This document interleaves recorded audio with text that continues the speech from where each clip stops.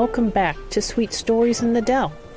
I'm Caperton Morton. I'm a Sweet Briar alum and produce this podcast in collaboration with the college.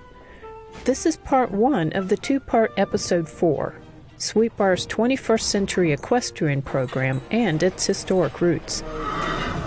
Sweet Briar's 100-year-old equestrian program has a solid foundation built on generations of unique equine expertise, solidified by a passion for horses. Since 1907, Sweet Briar's Athletic Association has promoted team sports, and in 1920, the equestrian program and the hunt team were established. Today, Sweet Briar has one equestrian team with 2 rosters, one for the Intercollegiate Horse Show Association, or the IHSA, and one for the National Collegiate Equestrian Association, or the NCEA. EquestrianCoach.com provides a helpful description of what differentiates the NCEA and the IHSA. One difference is, and I quote, the NCEA competes in a head-to-head competition against one school, while the IHSA competes against the entire region at every show, unquote. Including both associations at Sweet Briar opens up the world of competitive riding to the full spectrum of riding skills, from the beginning rider to the accomplished. The NCEA was founded in 1998 and adheres to Title IX rules and regulations. This gives female equestrian students the opportunity to compete at the highest levels of this sport. There are 24 NCEA teams, and Sweet Briar is in Division III, but we compete with the huge Division I and II schools as well. In the fall of 2019, Sweet Briar was in the NCEA's top 10 in fences, and in February of 2020, the IHSA riders won the regional championship for a 3rd consecutive season. Beyond the successes of the equestrian team are the positive influences that Sweet Briar's equestrian program has had and continues to have on our students. Both our competitive and recreational equestrians learn much about teamwork and leadership by riding and working with horses.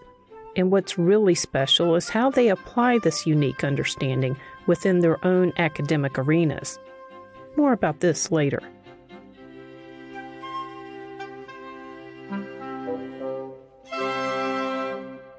I'm Mimi Wroten, the director of the equestrian program at Sweet Briar College. Mimi Wroten has a special connection with Sweet Briar's historic equestrian program that comes from being a Sweet Briar graduate, class of 1993. As a student, she rode for the equestrian team and was on the riding council. And as the program director, Mimi has been voted in 4 times as the Old Dominion Athletic Conference Coach of the Year, including 2019. We're fortunate to have Mimi passing along her unique expertise to our 21st century riding students. And actually, we have Mimi's mother to thank. When Mimi was in high school, she and her mom were driving through Virginia touring colleges when they came up on Sweet Briar, which was not on Mimi's list. And my mother said, wait a minute, I think that's in your book of colleges that have equestrian programs. So we drove in, and the rest is kind of history. You know, driving into campus is just glorious and beautiful, and that caught my eye. And then, of course, we drove past the stables, and that then, made me drool. So it was a little luck, but once I had been here, it was obvious that was where I should be. Mimi says her psychology major classes helped her better understand the nature of horses, and understanding horses is a huge part of the equestrian program at Sweet Briar. Dr. Johnson was the head of the psychology department, and he was very much into animal behavior. And so I was really lucky to get to take a couple classes with him, and that just sort of piqued my interest. I always, felt like people oftentimes needed horses at different times in their life, and I had seen that for the unwilling kind of love and attention that horses kind of give people.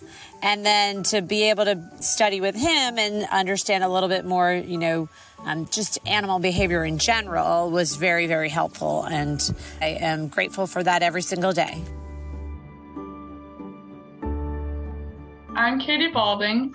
I am a senior at Sweet Briar, graduate this coming spring. I'm a business major and economics minor.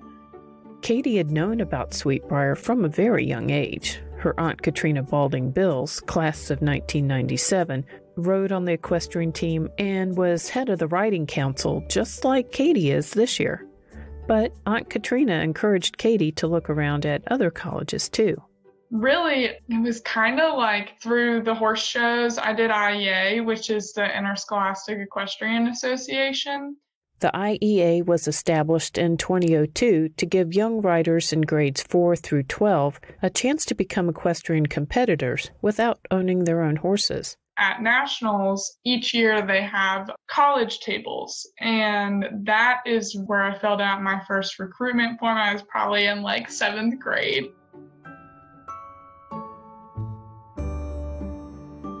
Back in March of 2020, concerns about the coronavirus prompted Sweet Briar to transition to remote learning. Before reopening for the 2020 fall semester, strict COVID protocols for conduct were instituted college-wide, so it wasn't a surprise to learn that the 2020 fall season had been canceled. It has been an interesting ride.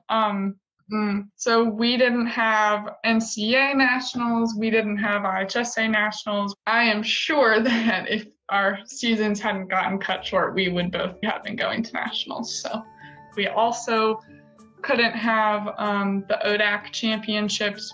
It's our local, the Old Dominion Athletic Conference. And each spring we have the ODAC Equestrian Championships, which was really sad because we were going to host it. But the equestrian team hasn't been sitting around. They've been scrimmaging within their own rosters. Katie says that in 2018, her freshman year, Sweet Briar joined the National Collegiate Equestrian Association. That year, students could be on both the NCEA and the IHSA rosters, and she was on both. But by the next year, the rules had changed, and students could only be on one roster, so Katie chose the NCEA. I tell Katie what President Wu said about how the equestrian program helps students learn lessons of perseverance, discipline, and teamwork, and ask how this reflects in her experiences.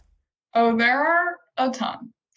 And the most prominent is that my professors trust me and say, I love having equestrians in my classes because I know that they are going to have time management skills. They're going to be disciplined, and they're going to come at things with passion for success. Now's a good time to note how the equestrian program overlaps into Sweet Briar's courses of study for students planning an equine career. So we have the Equine Studies Training Certificate, and then we have the Equine Studies Management Certificate. They both require some psychology, some education, and they require financial classes and business classes. I am doing the Equine Studies Training Certificate. For me, the whole reason I am a business major and econ minor is because I do want to become a professional in the horse industry, and I want to have my own farm and my own business. Sweet Briar has been fantastic in their business program for me. My advisor is Tom Rogers, and he is a small business owner, and that makes a world of difference because it's the difference between theory and practice. And we learn through his experiences, we learn so much about ethical practices and the way that you should do things, holding yourself to a higher standard and being able to motivate your employees and yourself to do better and to help others do better. The professors, they want you to succeed. There's this deeper level of it. They want you to be a successful student, but they also want you to be a successful human being. I'm curious about how the writing program helped mold Mimi into the person she is today, so I asked her about that. So when I was here as a student, I was lucky enough to be able to ride on some teams, learn about field riding that I really hadn't done before, and have instruction through Paul Cronin and Jill Randalls. And they really, really helped develop me a lot in terms of working with horses and working to help people learn about riding and learn to ride better. Mimi graduated and left to teach and ride professionally in New Jersey. Once coming back, I was really lucky again to get to still work with Paul Cronin, which was just amazing. He pushed me to continue as a professional, developing myself, and then being able to share that with other people. I also got to work under Shelby French as the director of riding, and that was another great experience, again, getting her perspective on things. And she, taught the same system that we all did, but came from a very different background. But it was really a good experience to have all of that to make me very diverse in my experiences. In 1967, a 28-year-old Paul Cronin was hired by the college as the director of the riding program. And he taught our equestrians for 34 years until retiring in 2001. My name is Paul Cronin. I'm the former director of riding at Sweet Briar College. Mimi was very competent on her own, and she comes from a very strong background. She came in as a student with a gray horse named Brian. How would I remember that? Mimi was very good, and she came in as one of the stronger competitive riders. And she caught on to how things work with the Riding Council, and she participated in student leadership. Paul Cronin is undoubtedly a profound link to the roots of Sweet Briar's historic equestrian program, and that makes him the perfect person to unfold its history. Harriet Howell Rogers was the head of the riding program and very active in the physical education department, and the riding sprung out of that. Harriet Rogers was the first director of riding at Sweet Briar. She graduated from Mount Holyoke College in 1924 and shortly after arrived at Sweet Briar as the professor of physical education.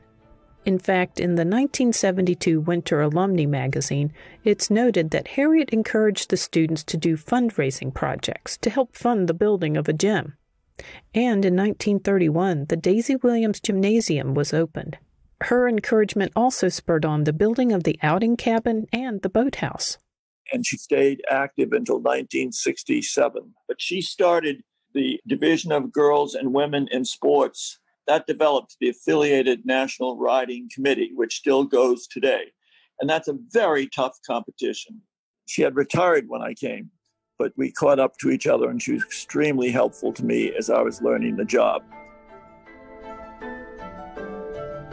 I heard about Sweet Briar showing in horse shows around Boston and Connecticut because we would see Sweet Briar College students in the better quality classes, and you'd ask, where are they from? Oh, they're from Sweet Briar. Because they sat what is the standard equitation position today of depth in the heel and 3 angles of the heel, knee, and the hip, and they're following arm over the jumps. Modern forward riding. They were very modern. Harriet Rogers put Sweet Briar on the map. There's no question. And she was the pillar of the quality of the Sweet Briar riding. Due to her academic approach to riding and in the Division of Girls and Women in Sport, they latched on to Captain Littauer and his book, Common Sense Horsemanship, and the modern forward riding system. Captain Vladimir S. Littauer came to the U.S. in 1921 after serving in the Russian Imperial Cavalry. His war experiences on horseback led him to discourage the dressage method for cross-country riding. He felt dressage was much better suited to parades than for maneuvers in the countryside. Instead, he promoted the forward riding system, or what is also called hunt seat.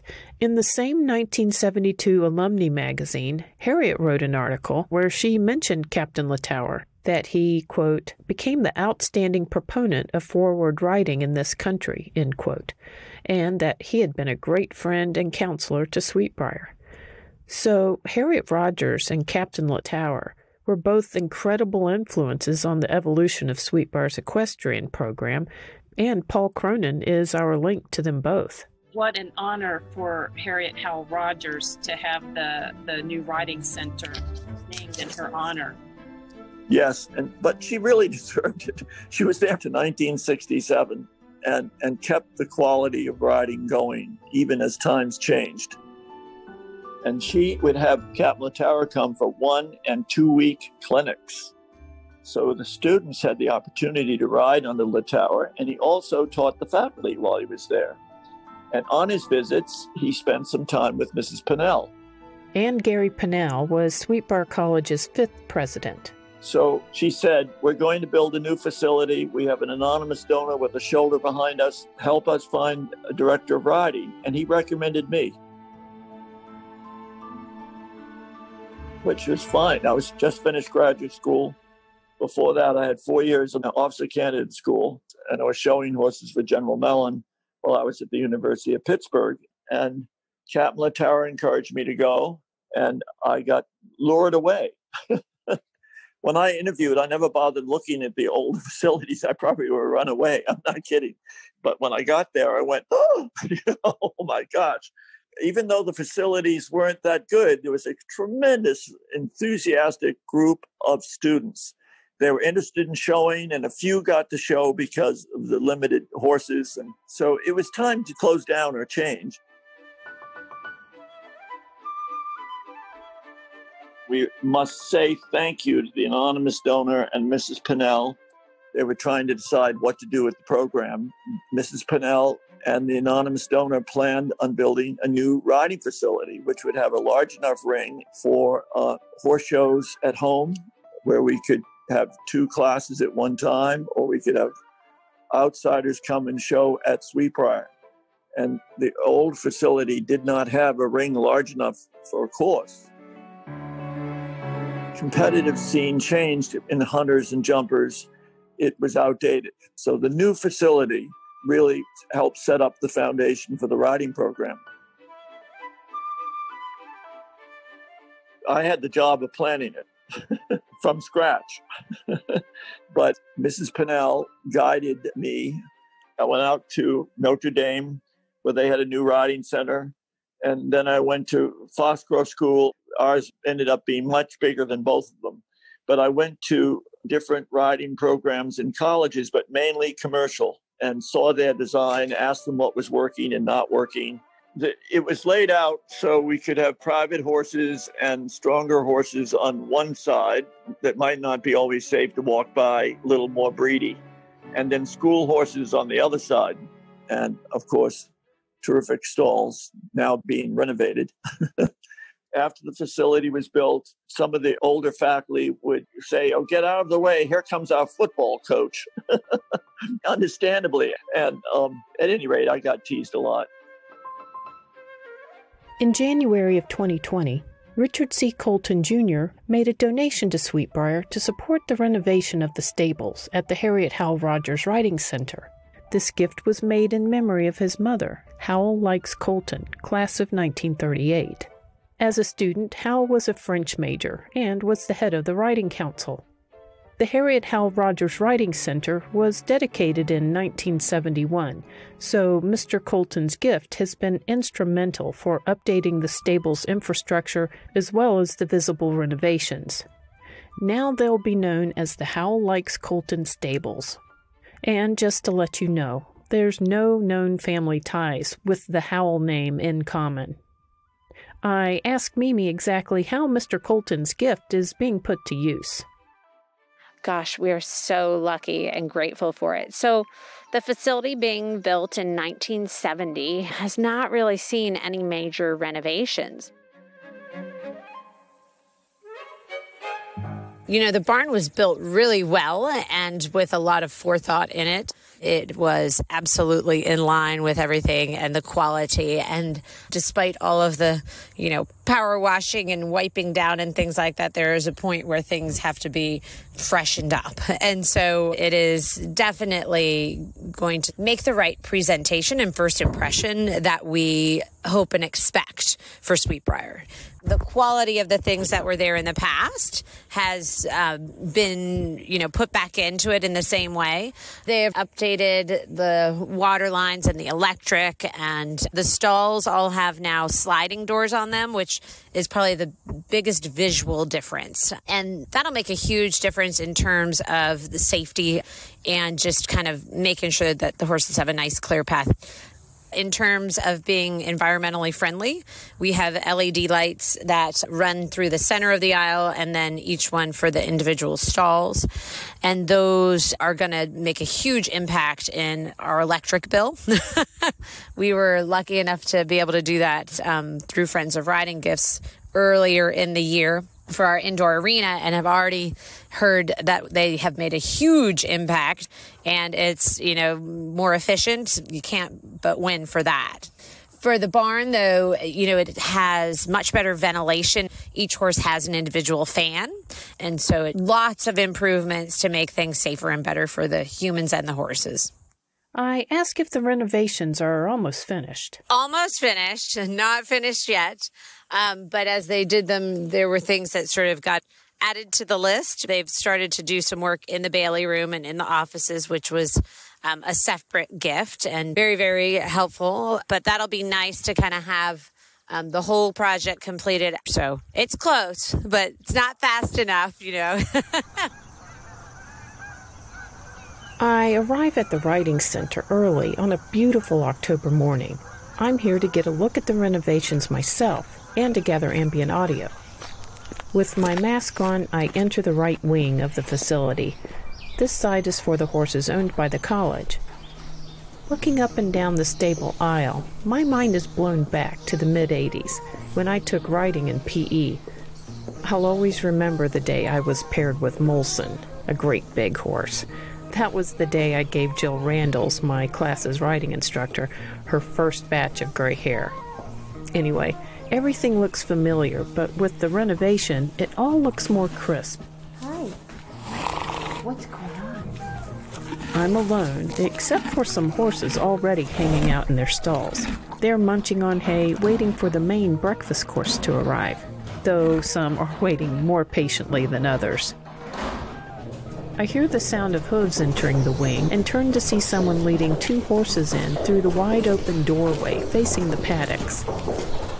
Later, when she's sweeping, I find out that this is student Ella Lichty. She's a psychology major and an environmental studies minor, rides for the IHSA, and works in the stables too. We sweep back for shaving, just so when the horses come in and out, they pull less out into the aisle, and it keeps it cleaner. But the horses, you have to make sure the horses don't come out while you're sweeping, because horses like him are so curious, and he's wanting to push past you and see everything the whole time. Ella's referring to Fresco. He's a handsome dark bay with tall white socks and a thin white blaze. And I love the working part of it, because you get to know all the horses differently than you do when you're riding. And it's also just a nice way to start the morning. It's not like schoolwork where you're really focusing on it. It's just sweeping and walking horses in and out. It's very relaxing to me, at least. Sarah, one of the Riding Center employees, pours large cups of what looks like green gruel in the horses' food buckets, and they seem to love it. Mimi's right. The stall doors moving on tracks does seem more safe than the older doors on hinges. Out in the main arena, a class is in session with 3 mounted students and their teacher, who's on his feet. Someone's riding in the outdoor ring. Once outside, I hear Mimi and then see her standing in the ring. She's instructing a student on horseback.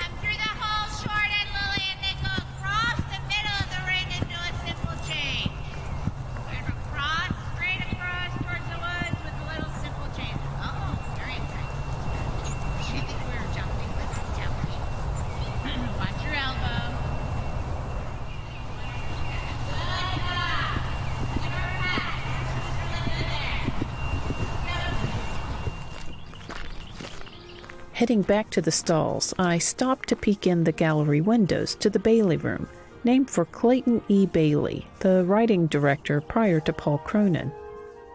I'm curious to see the renovations that Mimi spoke about. I'll give you a quick tour, but we'll swing around to the front to the main entrance between the two stable wings.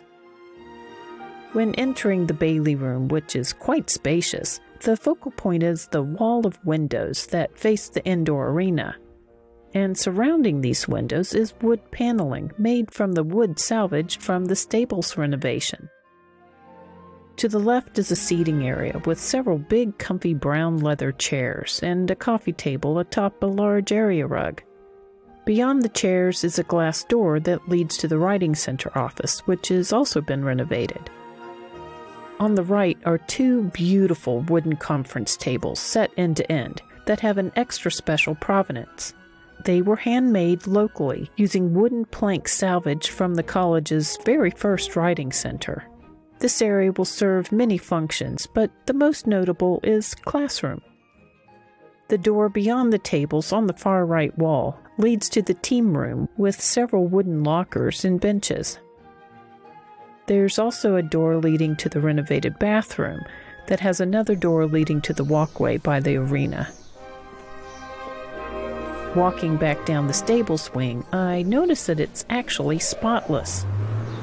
Sarah has been vacuuming the aisle while student Abby Bell, carrying a small tank, sprays down the hardware on the stall doors. Everything that gets touched a lot, she says, gets disinfected. On the way back to my car, I spy Briar, the barn cat. Be sure to come back for part 2 of Sweet Briar's 21st Century Equestrian program and its historic roots. We learn about the impact joining the Intercollegiate Horse Show Association had on the college's equestrian program. Also, Sweet Briar President Meredith Wu explains why it was important to her to take riding lessons. And Katie Balding talks about the positive lessons learned from playing games with horses. Plus, I take you to the 2020 Hunter Trials. Come on back. Take care.